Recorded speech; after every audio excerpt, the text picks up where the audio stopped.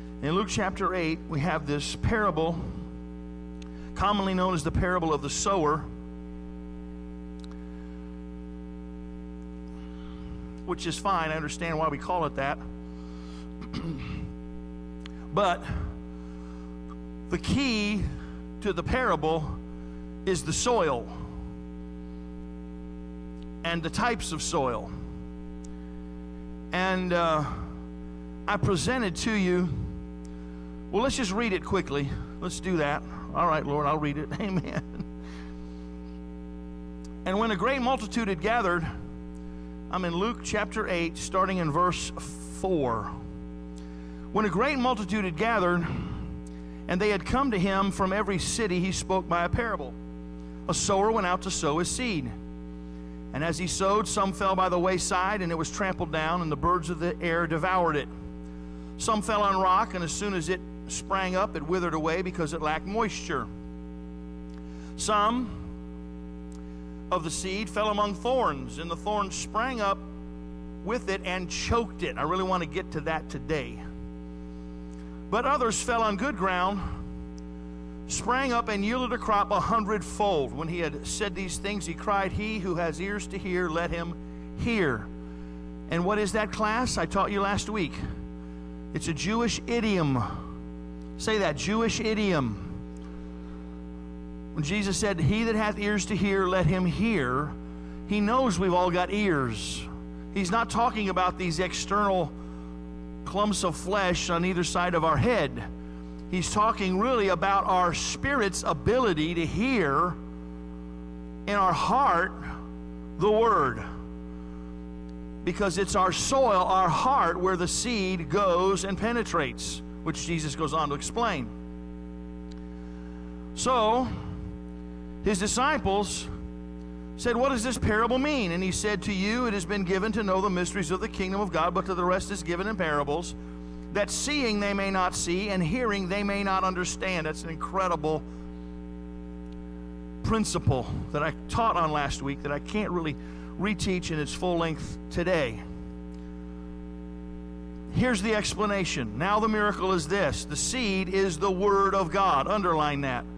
Verse 11, the seed is the Word of God. I'm so glad we don't have to have theologians try to explain this parable to us. Jesus explains it to us. He gives us the meaning. He gives us the understanding. The seed is the Word of God. Those by the wayside are the ones who hear, but the devil comes and takes away the word out of their hearts, lest they should believe and be saved. The word was sown, but they didn't receive it at all because they let the devil take it, and as a result, they were not even saved. It takes more than just to hear the message of salvation. Come on, somebody. Some folks live their whole life in a church and never ever get saved. Oh, yeah?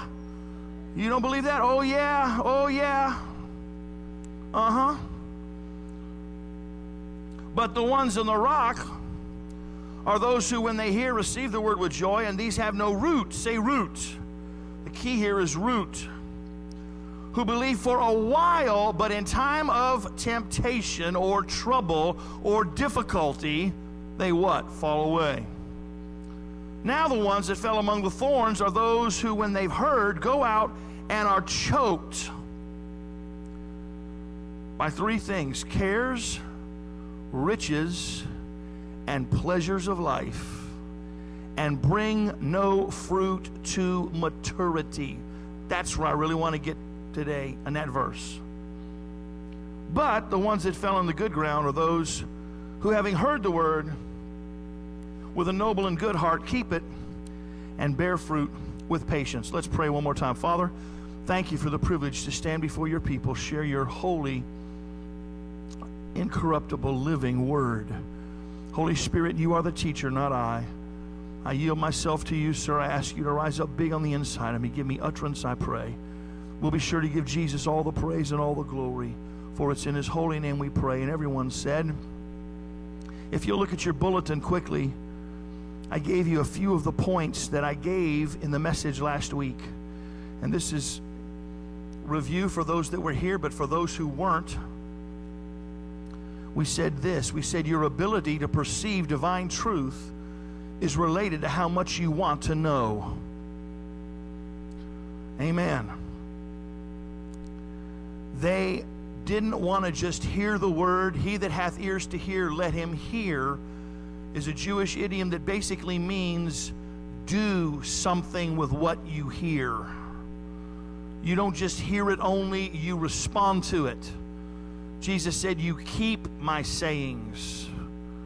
You understand them and you do them. Your ability to perceive divine truth is related to how much you want to know. Somebody said, you know, a mind is often like a truck with the cement, a cement truck. Our minds are often like a cement truck, all mixed up and permanently set.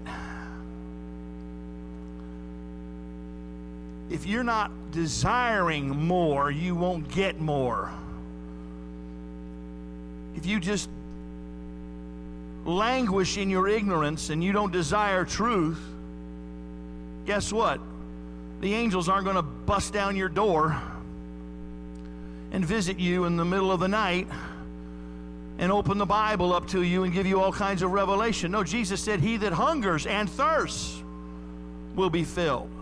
So if there's no desire for more, there has to be a desire to know the knowledge of God. Secondly, I told you, if Jesus is not your first love, his word will not be your first concern. And see, these people love to hear Jesus preach, but by and large, they didn't love him. Just listening to a preacher, even if it's Jesus himself, is never enough. We need to hear what he says and then ask, what does it mean to me? And then I also gave you this principle. Everything you need in order to be all that God wants you to be is already given to you at the point of receiving the Word of God. Everything you need.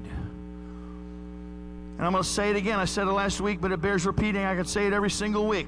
The seed is never insufficient. The seed is always all sufficient.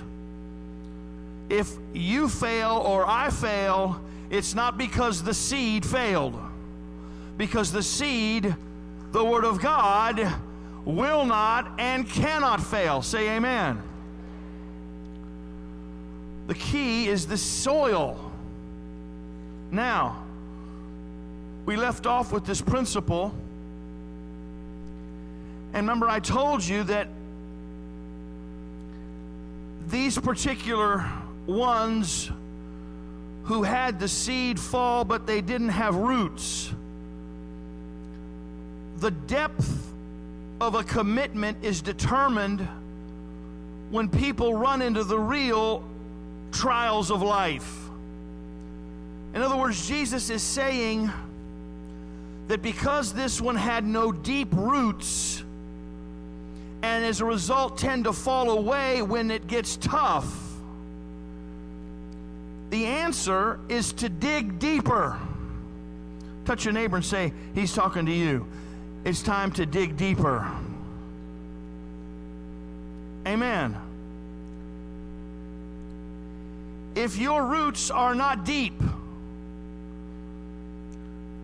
when the winds of life blow, it can knock you down. The key is the root system. You have to go deeper. Let me say it to you this way. I put it in your bulletin. Salvation is free, but discipleship is expensive, folks.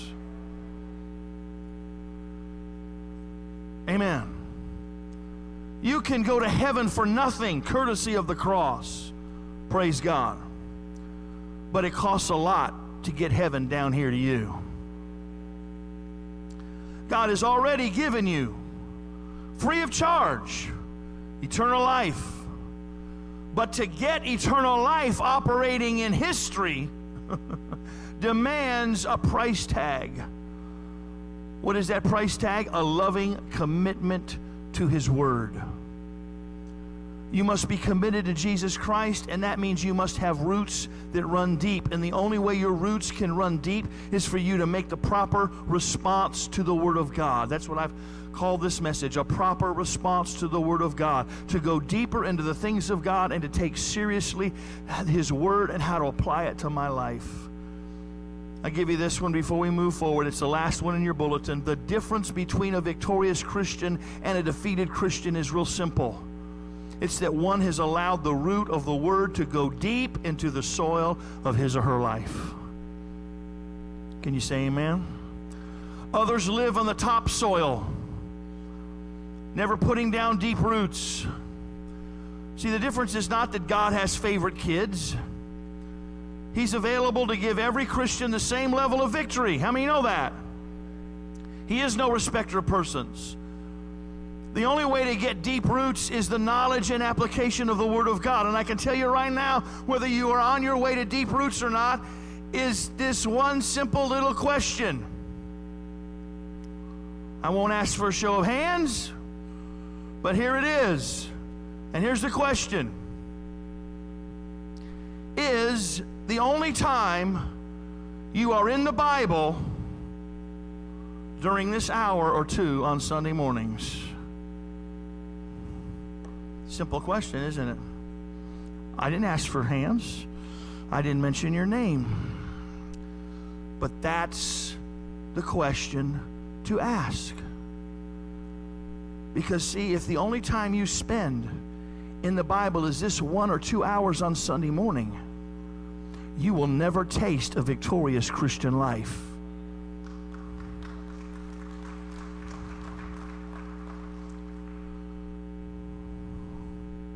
Imagine a person eating only on Sunday afternoon meal. I mean, even a big one, even a good one. Because we give it to you good here. Amen. We take very seriously the Word. How many know that? That's why you're here. We take very seriously the Word that's preached behind His pulpit, so that it's not a bunch of man sayings and a bunch of little diddly little things. No, it's the Word of God. Handle it. Take it. But if this is the only meal you have all week, you will not be healthy. You will not be strong. You will not be effective. Amen. The same way you'd be weak in the natural, you are spiritually, if this is the only meal you get all week long. It's the same with your spiritual nourishment. If there is no passion to learn and apply the Word of God, no desire to discover what the Word of God says about the situations you face, then you will become malnourished, you will be emaciated, and you will be unable to handle the trials when they come. And this, of course, is the difference in Christians. And I got news for you. The trials will come. The enemy will see to it that the temptation and the trial comes. Jesus said so in verse 13. He spoke about them as an accomplished fact. It's not as if spiritual Christians don't get trials and carnal Christians do. If you're a Christian, you get trials, period. Whether you're spiritual or whether you're carnal, they're coming. The issue is whether trials get you. Write this down. Your response to the Word determines whether you are victorious or defeated. I think I gave you that. I'm not sure. Your response to the Word determines whether you are victorious or defeated. No Christian has to live a defeated life. That's the good news. That's what I've come to tell you. Yes, you will have problems. Yes, you will have moments of failure. But if you are being whipped day and night, night and day by the world, the flesh, and the devil, then the problem is not the Word. The problem is your root system. Amen. Even spiritual ones have moments of great pain. Nobody can deny that. A righteous man falls down, but he gets back up. The devil is there to try to knock us down. But His Word will sustain us if my root system is healthy. Amen? Now let me just get to that, because I feel like I'm getting out of time already. We see here in Luke 8:14, look at it again. This is the third kind of soil, and this is what I want to really deal with. Now the ones that fell among thorns are those who, when they have heard, go out and are choked. Underline choked, or circle choked. Three things: worries,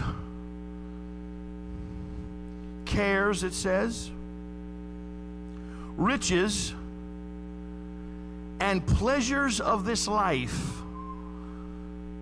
Now notice, they bring no fruit, look at this, to maturity.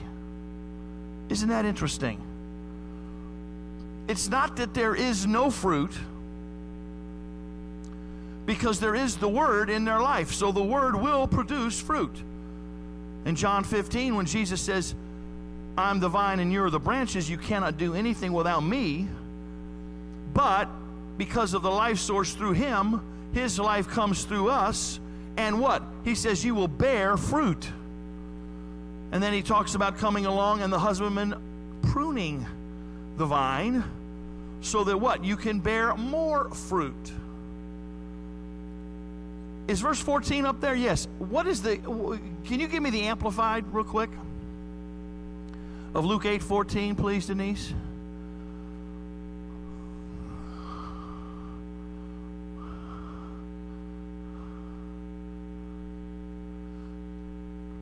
Look at this. And as for what fell among the thorns, these are the people who hear, but as they go on their way, they are choked and suffocated with the anxieties and cares and riches and pleasures of life. Now notice, and their fruit does not ripen or come to maturity and perfection. Do you see that? That's the key. In other words, picture a tree, an apple tree, with these little itty bitty little tiny little green apples. And the one right next to it has these big, beautiful red apples. But this tree has these little itsy bitsy apples that aren't red, they're green. Imagine itsy bitsy oranges, itsy bitsy pears. That's what Jesus is saying. He's saying that their fruit doesn't grow to full maturity and full perfection. The group we just looked at barely gets started. They're baby Christians. These folks are more like teenager Christians, if we could put a time frame on it. But their response to the word is still inadequate. We know they've grown some because they have some fruit. But the problem is that their fruit doesn't mature. I remember when I was in my teen years, probably 15, 16 years old, and I wanted my father to start seeing me as an adult. You remember that, you guys? I remember on my 16th birthday, my dad gave me my first car, a 57 Chevy. Beautiful two-tone Bel Air wagon. It was incredible. Gave it to me on my 16th birthday. Well, now everybody knows that if I got a car like that, I'm a man now. Yeah. And I can still remember, excuse us ladies, every guy understands what I'm saying right now. I wanted my dad to start, expecting more of me, and I wanted some adult privileges, especially now that I got a car. Come on, man, you know what I'm thinking here now, right? Yeah. So you get the car, then you get the girls. You understand how that works? Does everybody understand that? Well, you got no girls, no car. You get a car, you got girls, man. So I'll never forget. I try to tell him, try to remind him, well, Dad, you know I'm almost a man. I know 2 more years. I mean, I know I'm not 18 yet, but 2 more years, and that'll be here real quick, and then I'll be a man. So you might as well start letting me be able to practice some of this manly stuff now. And you can imagine how that went over, can't you? My dad would just simply look at me, and I'll never forget, as only he could do, son, when you start acting like a man, then you can do some of the stuff that men do. In my limited mind, I was already there in manhood, but I was nowhere close. And thank God for a father of wisdom who knew better. See, what he was saying was that I was in between the worlds of childhood and adulthood. And I needed to get straight which side of the fence I was on. See, when you're 15, 16, 17, even into 18, you can always fall back into being a kid. But when the day finally comes that there's so much responsibility on you, that you are now a man. And it's not based on years, by the way. But what is it? I want you to see this the way the Lord showed it to me. In that teenage period of time, see, there's 2 worlds. There's one adult world pulling on you, trying to pull you into the adult world, but there's still your childhood world pulling on you back here to do the things of your childhood. How many can remember that? You got to go back, and I know it's been many, many years ago, but you got to go back and you got to remember that. And I want you to see that there's 2 worlds here. And see, that's the problem with people that Jesus is describing. Get this. They're producing some fruit, but it's not maturing. It's not ripening. It's not enlarging the way it should. And the reason for this stunted growth, according to Jesus, is that these believers are being what? Choked. What does it mean to be choked? Here's what I believe. Write this down somewhere. What chokes the Christian is mixed up priorities. My God, I could preach this if you'll let me. Mixed up priorities. Because of this, their spiritual lives are entangled in the things that they shouldn't be messing with. What does Jesus say here to the Christian? He says, worries and riches and pleasures of life. Do you know that when you make this world its money, its fun, and its concerns, the engine that drives your life, you are committing spiritual suicide, and Jesus says it will choke you. How many of you ever been choked? Have you ever had a moment where you couldn't breathe? The panic, the fear, something had blocked your throat. How many of you ever had an experience like that? Or you're struggling to get air. Isn't that a horrifying feeling? Isn't that one of the most fearful things that you can think of? I mean, if you've ever been choked, you know there's nothing funny about it. There's nothing funny about not being able to breathe. And see, if you choke long enough and hard enough, you're going to die. Because something has cut off the flow of oxygen that is necessary to give you life. Here's what Jesus is saying. He's saying this is pretty serious stuff. Because when you allow the concerns of life to take priority over the concerns of the kingdom of God, when you replace your first love with the love for this world, then the Bible says it's like putting a chokehold on yourself and cutting off your very spiritual life, your very spiritual oxygen. You won't be able to breathe if the cares of this life are constantly choking you. You will not be able to breathe if the riches of this world are constantly the greatest priority in your life. You will not be able to breathe if these things are prevalent.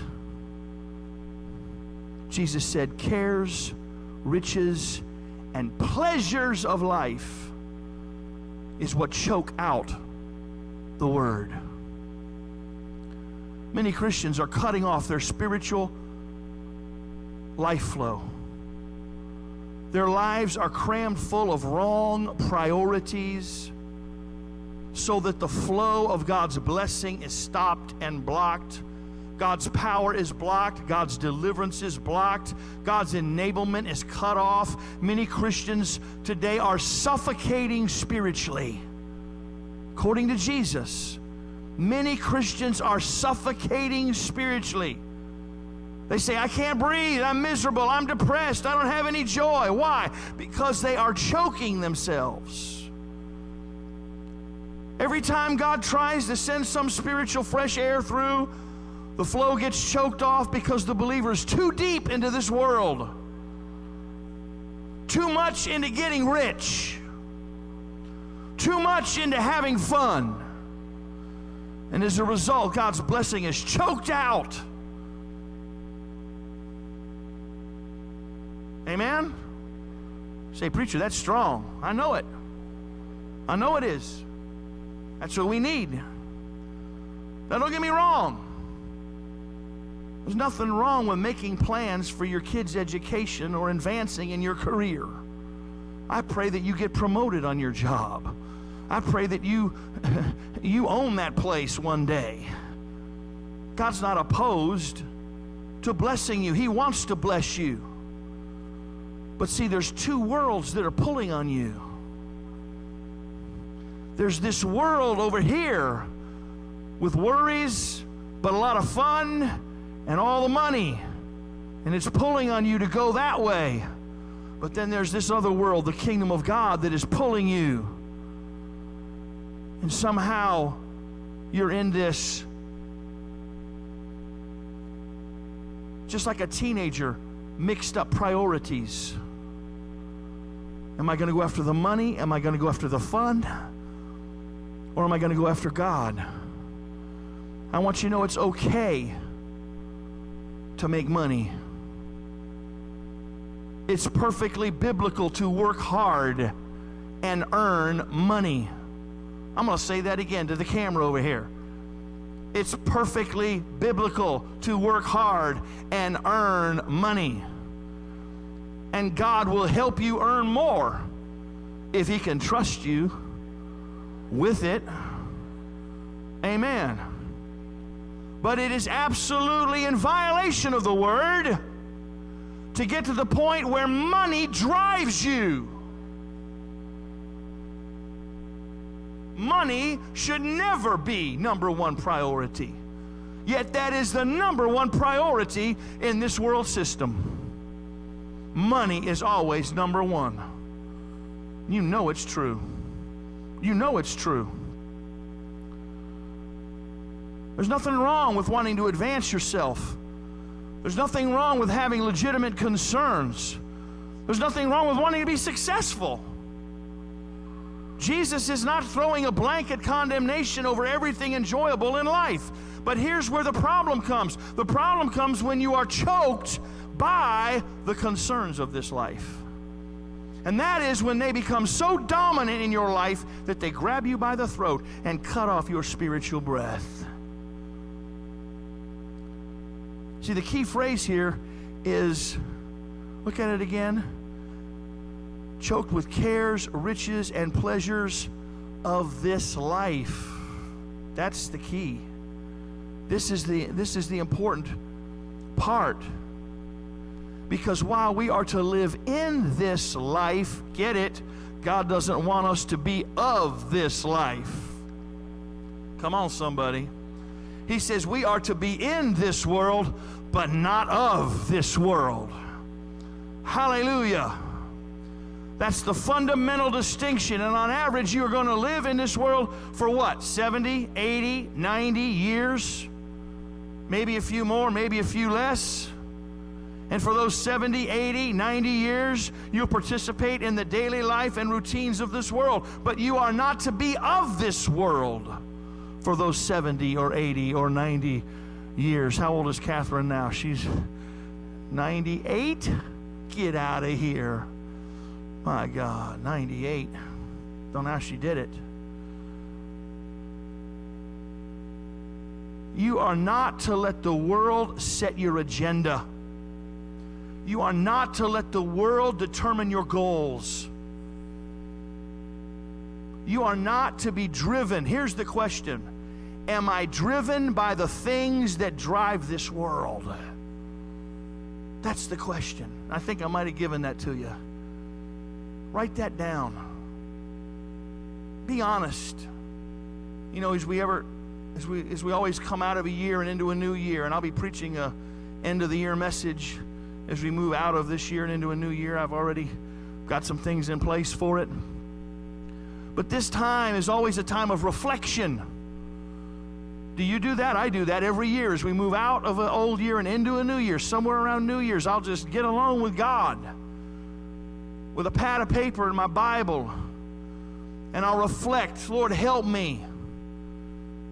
What can I rejoice over this past year? What can I cry over this past year? What can I do better? What have I learned so that I can do a better job next year than I did last? Does anybody ever do that?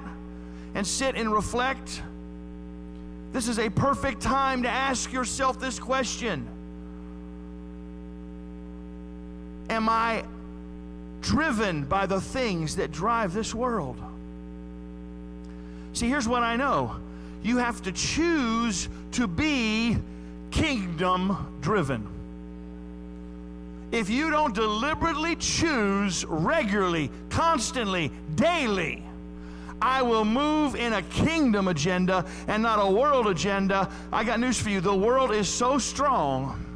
The pressure of the tide of this world is so great that it will just, if you're not moving against it, it'll just take you in its current. How many know what I'm talking about? And you will find yourself way down river somewhere, out of the will of God, because you didn't take a stand to say, no, today I'm not going to be driven by this world. I'm going to be driven by a kingdom agenda.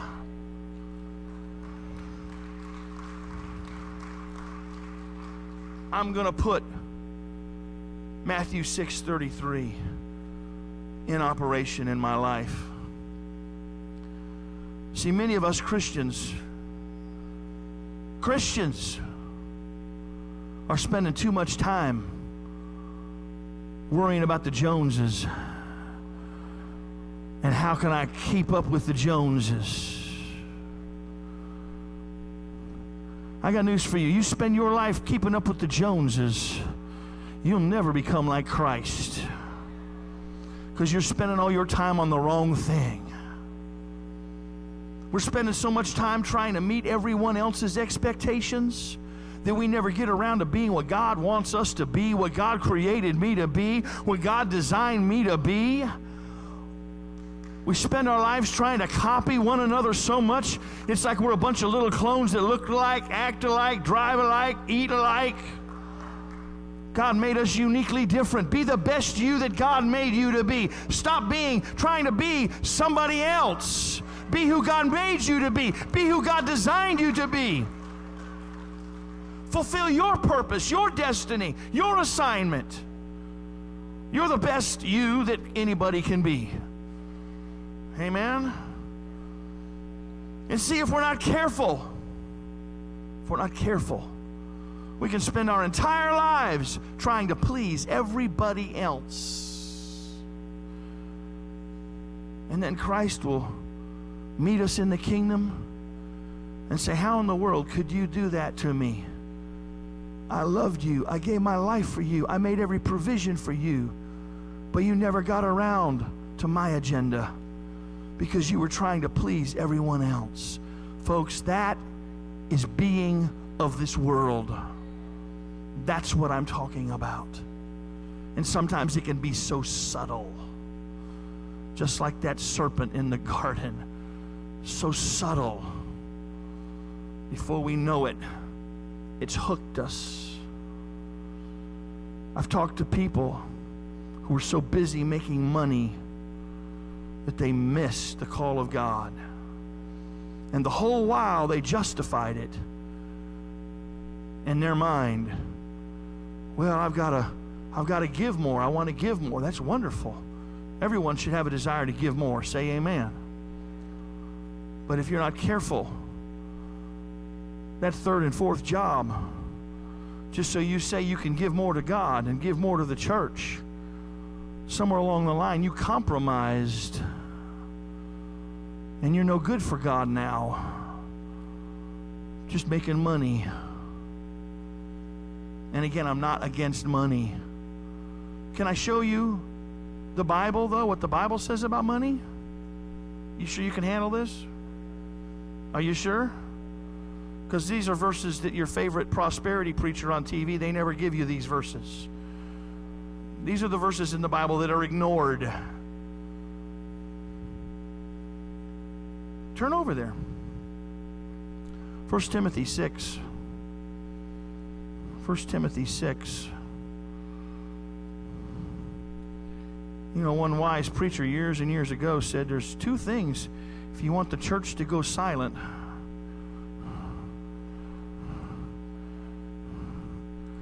Preach on money or marriage, and they'll all get quiet. All the saints just get quiet.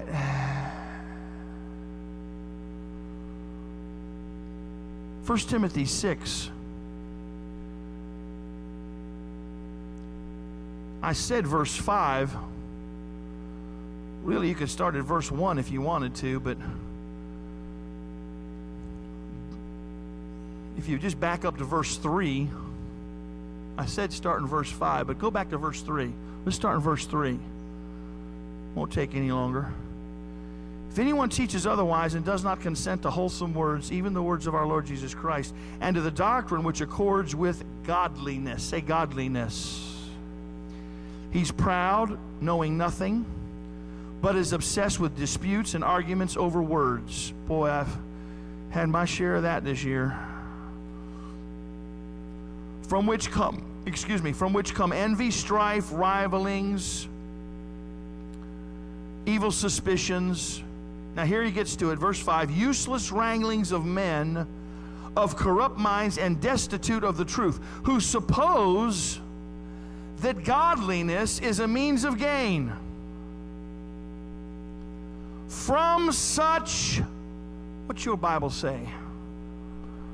King James says, turn away. This translation says, withdraw yourself. I'm New King Jimmy this morning. Forgive me. My other Bible is not here. Now, godliness with contentment is great gain. For we brought nothing into this world, and it is certain we can carry nothing out. There's no U-Haul trailers following your hearse. Amen. You know, they always excavate, these great kings in Egypt or China or some other, nation, of the pagan people years ago. And they were always trying to take all this stuff with them. Like in the other life, they needed all this stuff. That stuff didn't make it. We brought nothing into this world, and it is certain we can carry nothing out. And having food and clothing, with these we should be what? Now see, no twisted preacher is going to ever tell you that verse. Because he wants you to be motivated by greed and more. But those who desire to be rich fall into temptation and a snare. The rich are tempted more. Amen. Just a principle of life. And into many foolish and harmful lusts, which drown men in destruction and perdition. For the love of money is the root of all kinds of evil. Again, not money, but what? The love of money. That's what Jesus is talking about here. For which some have strayed from the faith in their greediness. You mean greedy Christians? Yes. Greedy Christians. And pierced themselves through with many sorrows. Now there's a lot here. But godliness actually is a means of great gain when it's accompanied by contentment. Let me break this down for a few minutes and then find a landing spot. Here are two important tests in this one verse. The first is this. Write this down. Are you having to compromise God's word to fulfill any of your goals? There's the question. Are you? And only you can answer that. I can't answer that for you. Your spouse can't. Your best friend can't. Are you having to compromise? Say compromise. Are you having to compromise God's word to fulfill any of your goals? See, if you have to disobey the Bible to get your needs met, or get your desires met, or get your greed met, if you have to practice questionable ethics and surrender your moral values to get the things you want, if you have to do things that bring disrepute to God and His Word, then you're not godly. And you're not gaining anything. If you got to work 2-3 jobs, you miss church, you're unable to give your tithes and your offerings, you're unable to serve anywhere in this church, in this ministry, that's what I'm talking about. I'm not talking about just working hard and asking God to promote you. I'm talking about missing church constantly because you're working somewhere for money.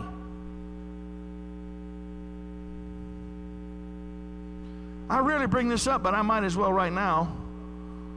So we're ending this year and going into the new year.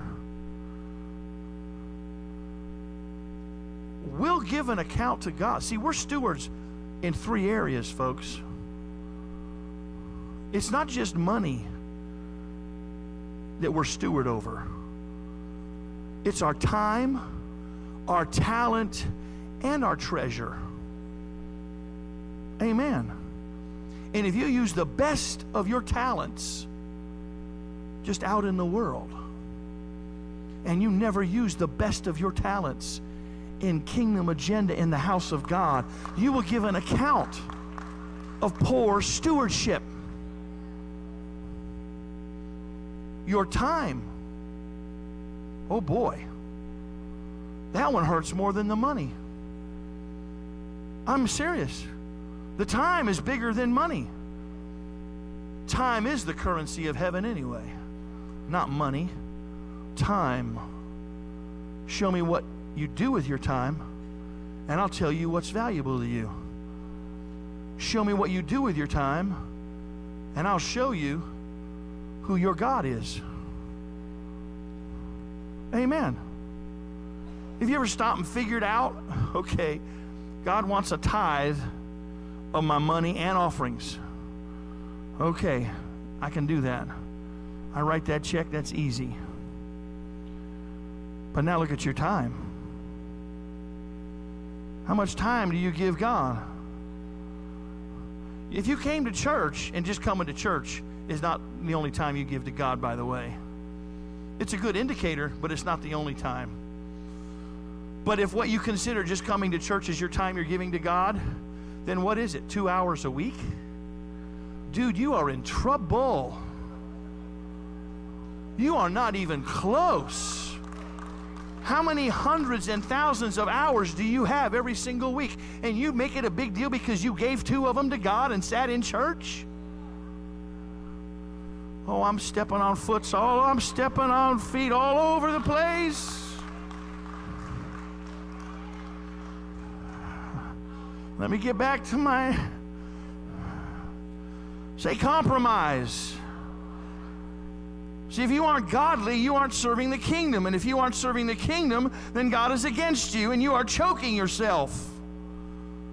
So the first test is, are you compromising spiritually to accomplish your goals? Let me give you the second one that's right here in this verse. Write this down. It's a question, and it's this. Are you content? Say content. Are you content where you are, even though where you are is not where you want to be? This one's hard. This one gets right to the core of my spirit. How many want to do better? Every one of us should want to do better. I want to do better. I'm the pastor, and I want to do better. We all ought to want to do better. Amen. You may have lofty goals. That's fine. That's wonderful. That's good. But see, godly contentment, get this, let me help you here. Let me teach you something here. Godly contentment means that your joy, say joy.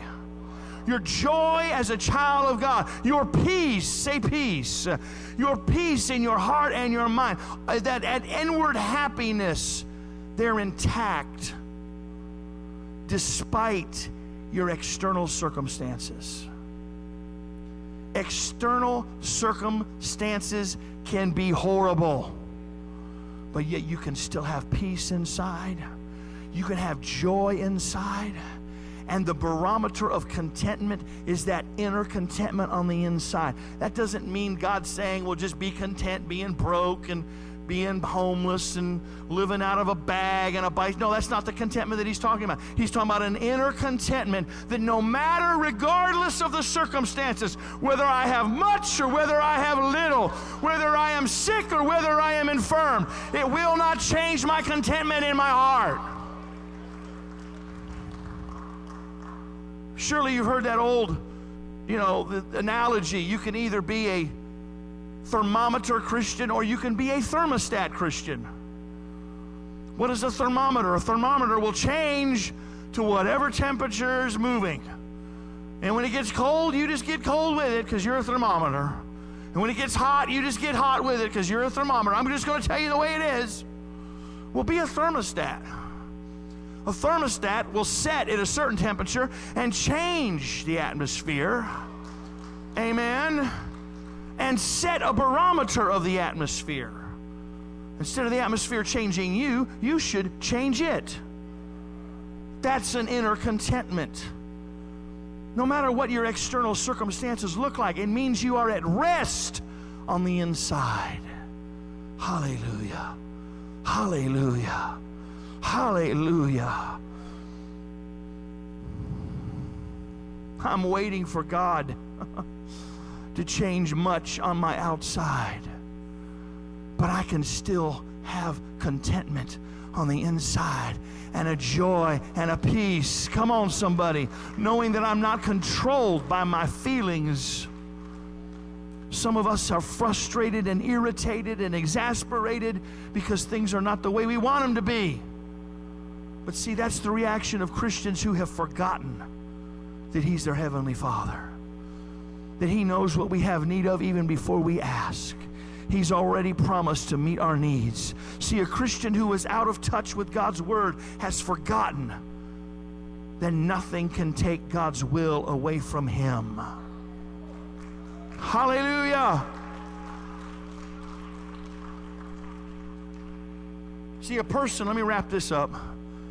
A person who is truly content may drive the biggest, shiniest Mercedes in town. I can hear someone saying, well, yeah, I'd be content too if I had a Mercedes. But see, that's the whole point right there. The point is that if this person loses their Mercedes and they got to go back to a Volkswagen, it's okay, because I got a ride either way. Come on, somebody. I got a ride either way. That's contentment. A content person may have a big house, But if he loses his job and he has to go back to an apartment, he's okay. He can handle it because he and his family have a roof over their head anyway. My joy is not determined on how big my house is, or how new my car is, or how much money I've got in my pocket right now. Hallelujah. A person who possesses godly contentment can thank God for the T-bone or thank Him for the hot dog. I still got a full belly either way.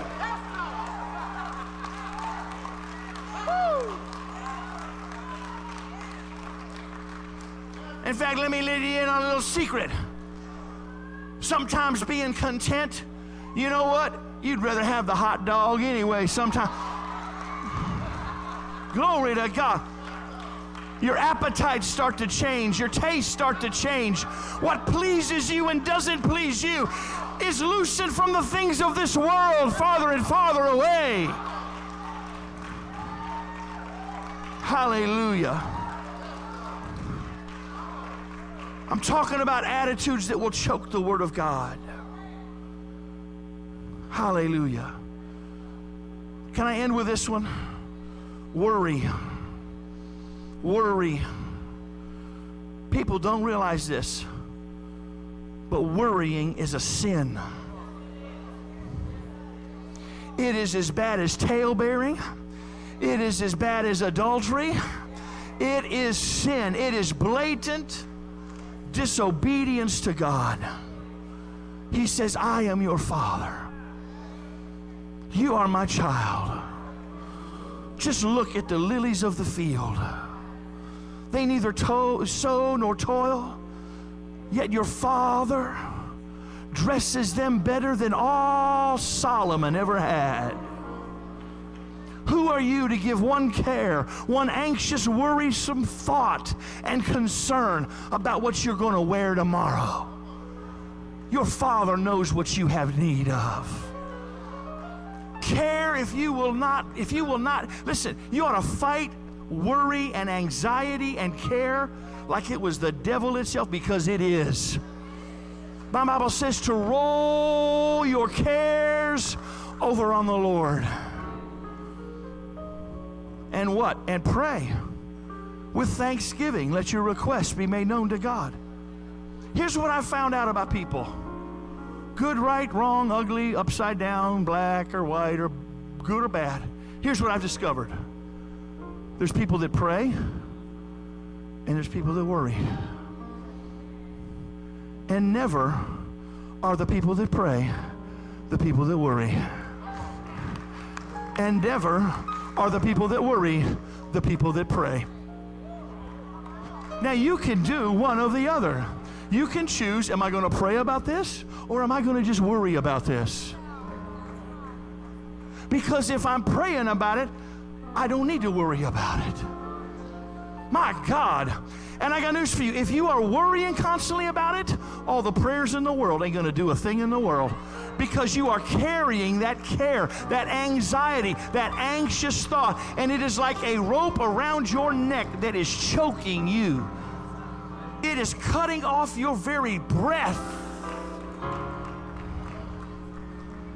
In the worst days of trial in my life, when everything was going sideways, everybody I thought loved me was speaking ill of me. I mean, you talk to some people and I'm the Antichrist. And here I am, a sincere, humble man of God. But if you found the right people that hated me enough, they tell you I was the devil. Knowing those lies are going out. Knowing I can't do anything to defend my reputation or my name. I've got to trust the Lord. Even in those darkest times and nights. You want to know something? I was able to lay my head down on my bed and grab my pillow. And I didn't have to have 5 shots of this or 4 capsules of that or